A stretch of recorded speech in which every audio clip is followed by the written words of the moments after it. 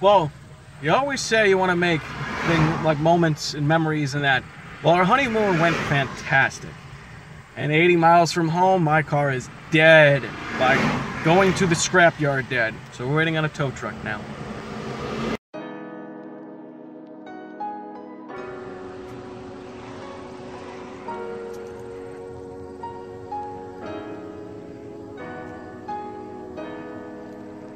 What is up, YouTube? So as you guys seen from the clips, basically my Prius got towed away to the junkyard, and now I drive a Mercedes.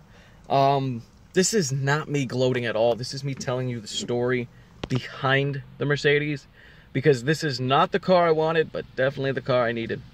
So basically on our way back from our honeymoon, let's start at the beginning.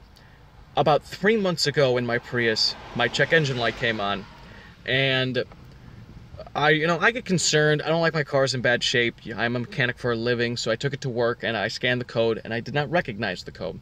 So I went and I did a bunch of research, and it's very common for a coolant valve to go bad, a specific one. Not a water pump, a secondary valve that controls coolant flow to other places. Part was 60 bucks. It took me 2 hours. I put it in and it ran fine. Check engine light went out, never came back, and I drove it like that for 2 to 3 months. Coming back from the honeymoon, there is a hole that is plugged from the manufacturer, Dorman, who makes this part. And it's just a plastic plug that screws in, and they do that. Nothing to do with me. Well, on our way back, that plug had blew off. Now, where this makes me very angry was, basically the parts store had a different part listed, and I had went on Amazon to see if the part was cheaper. You know, I sometimes buy parts online. And they had a cheaper part, but it was a Dorman, and it said, you know, this plug blows off all the time, don't buy this. So I bought it from the parts store, assuming I'd get a different one. And it came in an unmarked white box. It's very common, and I put the part in, and until I took the part out, I didn't realize it was a Dorman. And that plug had blown off, and I didn't know that it blew off, and I drove about 10 miles pouring coolant out, and I just had no idea. And I fried my head gasket. There was probably other things wrong with it. I was not going to put in, 10 hours of my time and $100 to find out that my hybrid batteries couldn't be recharged, or there was other problems with the engine, so it was time to scrap it.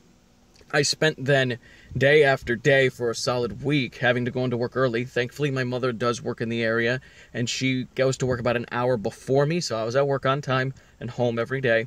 It was just a little bit of a strain, but I kept looking at vehicles, and just everyone was so roached out. It would lie and lie and lie in the listings. My boss was selling Mercedes. He's been selling a Mercedes for about a year and a half now, and he wanted, I'm not going to say how much he wanted, but he wanted about $2,500 less than it's worth. So now I drive a Mercedes C300 2008, and there's some drawbacks and there's some good things.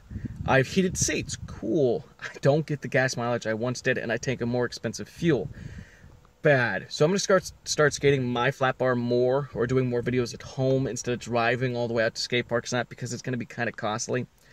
The other big drawback, we all know rear seats go down, so transporting a flat bar shouldn't be too difficult. Well, let's get out of the car and let me show you what I'm dealing with right now. So I told you guys my flat bar for the past, I don't know how long it's been, 4 or 5 months has been at a friend's house. He's been storing in his garage for me. We're supposed to skate it, never happened.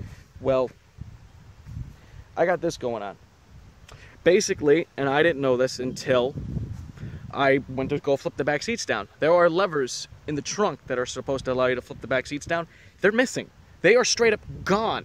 And I highly doubt my boss, who is 62 years old, was loading up the trunk every day. And I know he wasn't. He's a company truck, so he was using the truck if he was doing something like that. So he had no idea that the handles were gone.